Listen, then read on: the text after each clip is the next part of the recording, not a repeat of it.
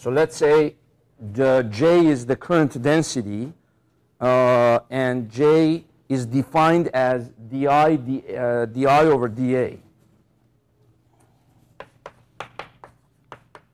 It's how much current is flowing in a surface area, in a certain surface area. So it's equivalent to the surface charge density.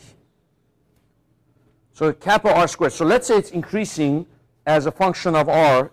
So if I give you this on the test, I could give you kappa r cubed, kappa r to the 1, kappa r negative 1. I could make here any power that I want. And then so you would go through that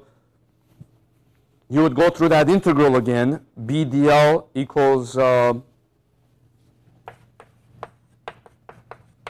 mu 0 I enclosed. And then you would do an integral for the I enclosed to find out what is the current enclosed. So I enclosed equals integral J dA.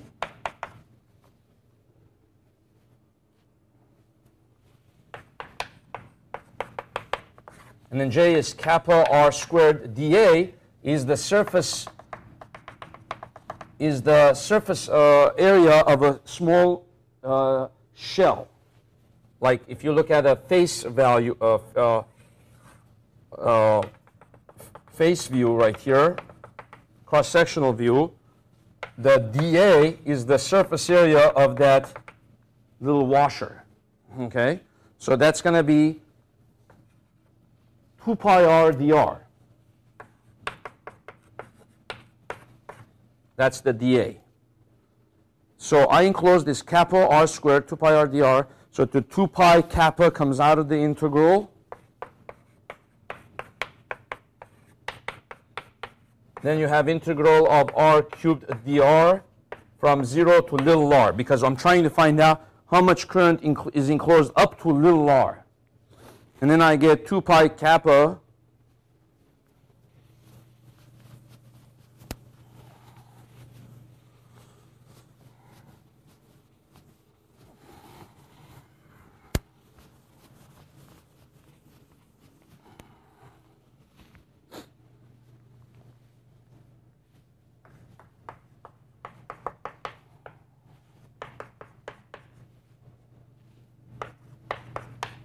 r to the 4th over 4.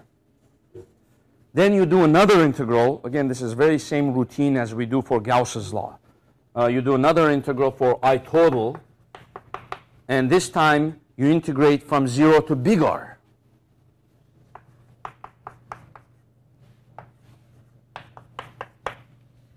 And you're going to get 2 pi kappa r to the 4th over 4. But this time it's the total radius, right? So I didn't really have to start the integral all the way from the beginning. I knew if I enclosed was 2 pi kappa r to the 4th over 4, I total was going to be 2 pi kappa r to the big R to the 4th over 4.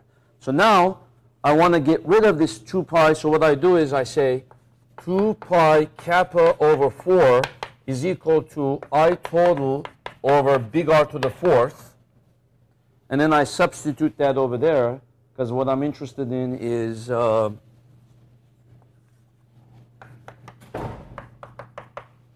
pi kappa over 4 disappears, and I'm interested, therefore it just becomes I total times r to the 4th over r to the 4th.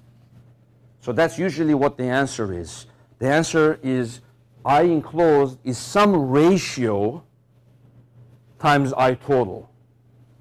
So I want to know within a certain radius, little r, how much of the current is enclosed in that little cylinder as compared to the total current, right?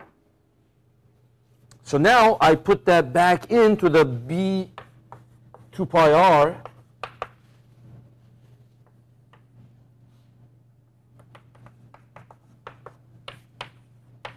And then the one of the r's cancels and you get r cubed.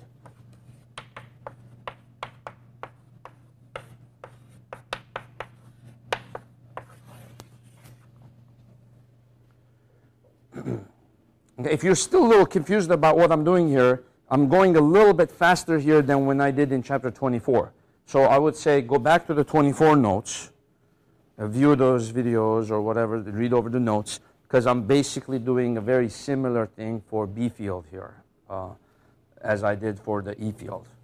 And then the B field now for a wire goes up as a cubic. And then again you can check for continuity. When you put little r is big R over here, you should get mu 0 r cubed over 2 pi r to the fourth. So it should end up being mu 0 I over 2 pi r. So again, the maximum current, the maximum magnetic field is mu 0 I over 2 pi r. And then after that, it decreases as 1 over r and as 1 over r squared. So this time, it increases as a cubic function. So what that means is it decreases a little slower at the beginning, but it increases, it kind of catches up eventually. Because what happened here in this wire, the current was non-uniform. So that means there was less current here in the center. And then as you get towards the edges, so most of the current is flowing on the outer parts of the wire. So that's why it would make sense. The B field would be weak in the center, and it would grow more slowly at the beginning. But then as you go farther, it would get stronger and stronger inside of the wire. Okay, now let's talk about